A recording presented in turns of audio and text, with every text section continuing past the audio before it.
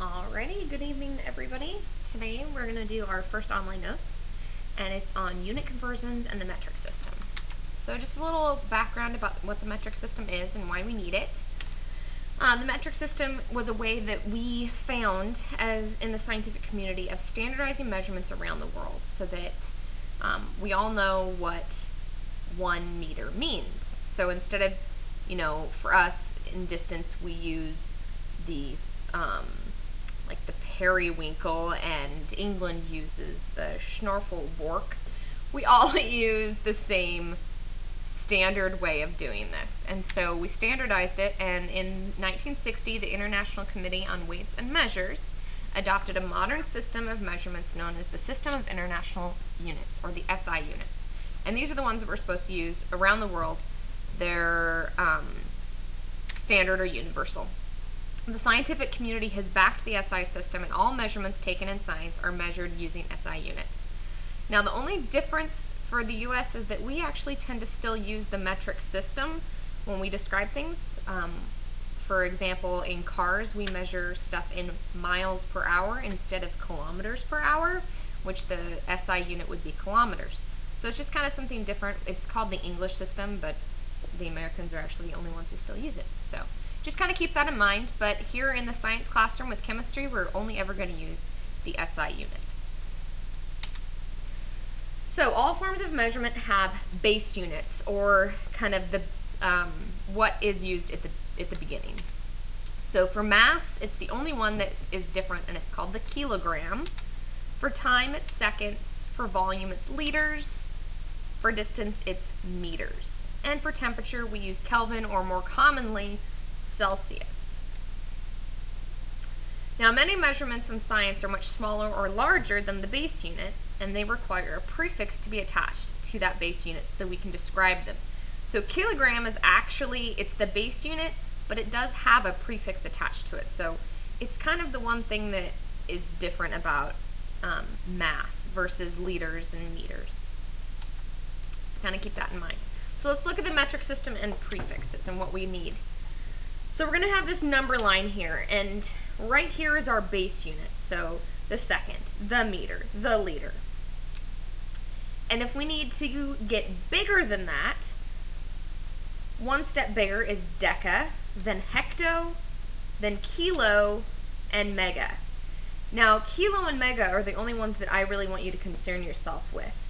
And so a kilo is 1,000 times bigger than a base unit, and mega is 1,000,000 times bigger. If we go on the other side, we go smaller. There's deci, centi, milli, micro, nano, and pico. So centi is 100 times smaller, milli is 1,000 times smaller, micro is 1,000,000 times smaller, nano is 1,000,000,000, and pico is 1,000,000,000,000 times smaller. Now, the only ones that you need to know on the big side is kilo and mega, and on the little side is centi, milli, micro, nano, and pico. So deci, deca, and hecto are just kind of there so that you know that they're in between, but we don't need to concern ourselves with them. Note that all prefixes here are in comparison to the base unit. For example, there are 1,000 milligrams in 1 gram, because milligrams are smaller than grams, so there should be more of them. So this 10 to the 3 here means that there is 1,000 milligrams in 1 gram. And here there are 10 to the negative 3, so it's one gram is 1,000th of a kilogram, or 1,000th of a kilogram is equal to 1 gram. So it's kilo is larger, so it's got a negative sign here. Now, you can write it the other way. It just kind of depends on how you want to remember if it needs to be negative or positive. But the 3, the 6, the 2, the 3, the 6, and the 9, and the 12, those all stay the same. It just kind of depends on which one you're describing as 1 as to whether it's positive or negative. And you can write it either way. So let's look at using this, converting between metric units. Oftentimes, you're going to encounter situations where different prefixes are used in the same problem. you can convert from a base unit to a prefixed unit or vice versa. So for example, if I need to describe 56.91 grams in terms of milligrams, I can do that. And the way that we're going to do this is through a method called unit conversions or dimensional analysis or the factor label method or the train track method or whatever you want to call it. So if we think about back to our number line, I know that milligrams are smaller, so 1 milligram is 1,000th of a gram, or 1 gram is equal to 1 times 10 to the 3 milligrams, or 1 gram is equal to 1,000 milligrams. Okay, so we think about those conversion. These are called conversion factors. And we can plug this into kind of an equation.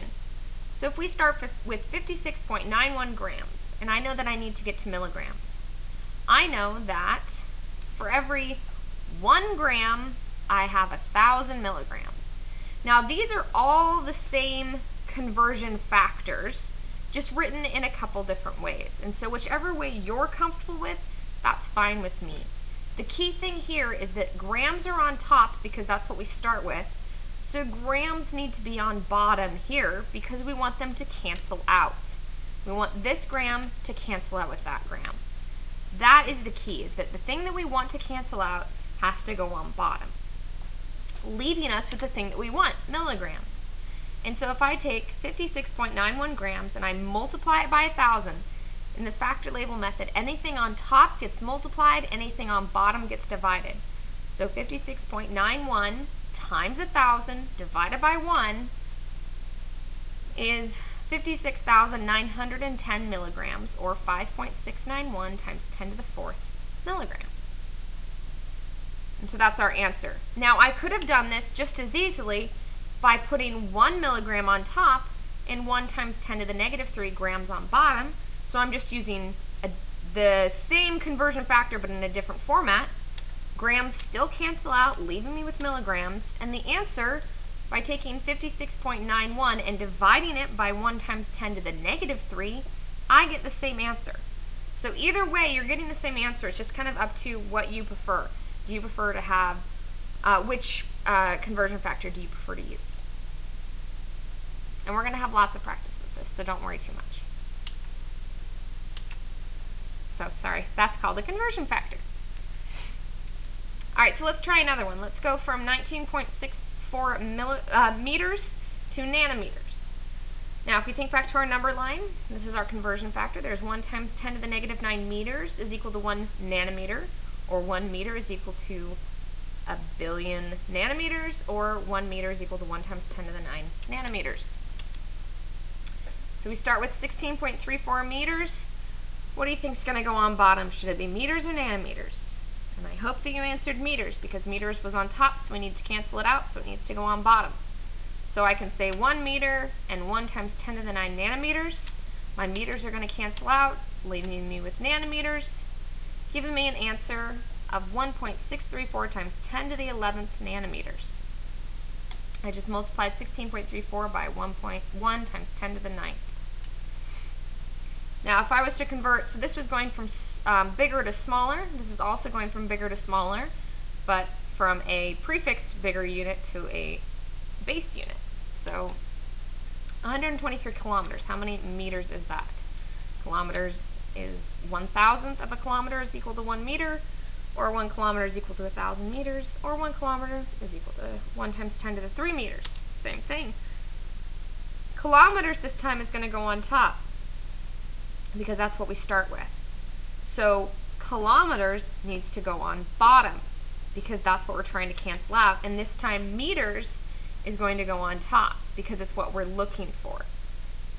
So kilometers cancel out. 123 times 1,000 meters is equal to 123,000 meters. So that's our answer. So this is not anything too major. So we can do larger conversions between metric units. We can go from small prefixes to large prefixes. This is kind of going through the base unit. So let's practice that.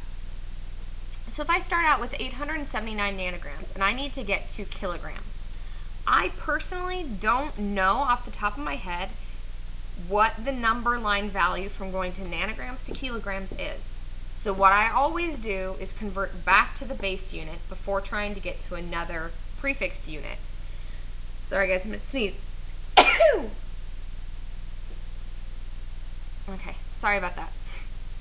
So 879 nanograms. So I'm going to need to get from nanograms to grams before I can go from grams to kilograms. So nanograms to grams, nano is 1 times 10 to the 9th nanograms per 1 gram. So I have 1 times 10 to the 9th nanograms per 1 gram. Now I've canceled out my nanograms. I'm left with grams, but that's not as far as I need to go. I need to go all the way to kilograms. So I know that there are 1,000 grams in 1 kilogram. So 1,000 grams goes on bottom because it needs to be canceled out, leaving me with kilograms on top, which is where I want it to go. So I'm going to be taking 879, dividing it by 1 times 10 to the 9th, and then dividing it by 1,000. My answer is 8.79 times 10 to the negative 12 kilograms. And it's negative 12 because it's very, very small, because we're going from very small to very large. So we should have a large negative number in our exponent there.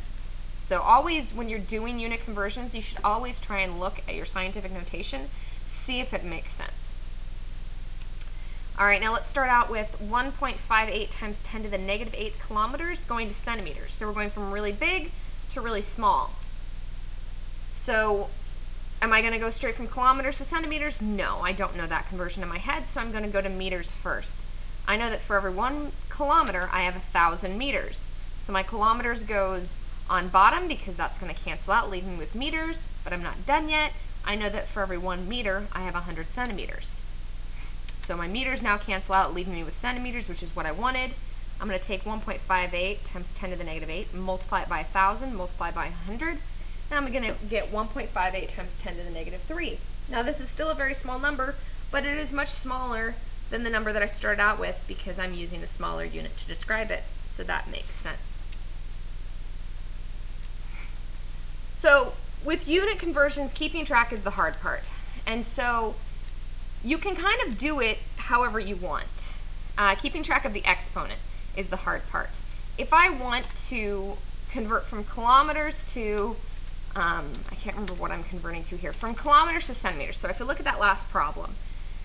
Now, I can keep kilometers on bottom because it has to be on bottom. And I can keep, there's a couple different ways of keeping track of whether your exponent should be positive or negative. And that's by the first method, keeping a 1 in the denominator the whole time. Okay? This method keeps the denominator as 1. So some people like that because that means that they never have to divide, that all they have to do is multiply in unit conversions.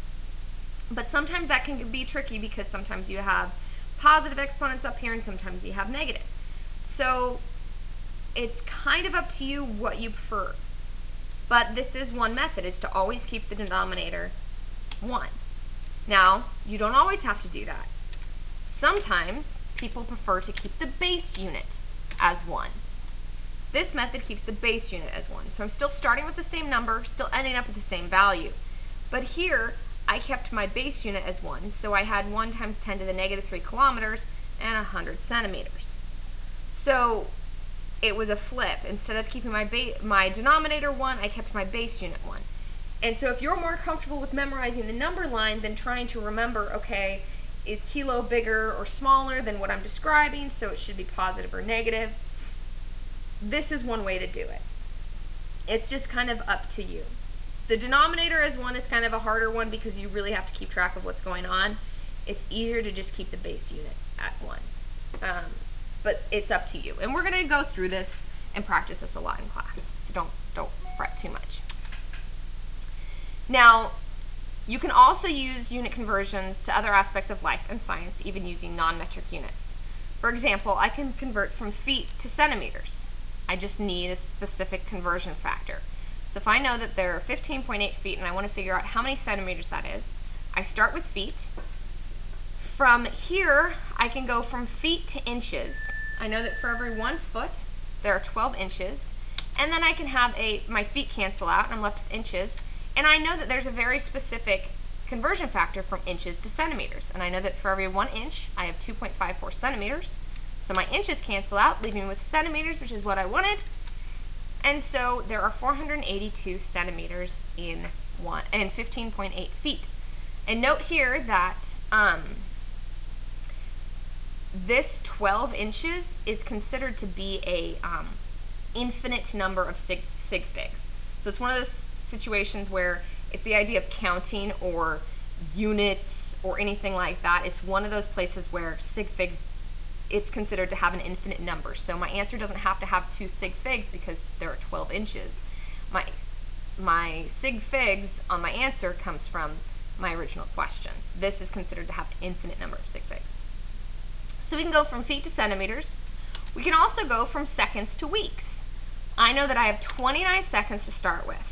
And so I know that to go from seconds to weeks, I'm probably going to want to take a couple different jumps because I don't know very specific ones. I know, though, that there are 60 seconds in 1 minute, and I know that there are 60 minutes in 1 hour, so my minutes cancel out. I know that there are 24 hours in a day, so my hours cancel out, leaving me with days, and I know that there are 7 days in 1 week.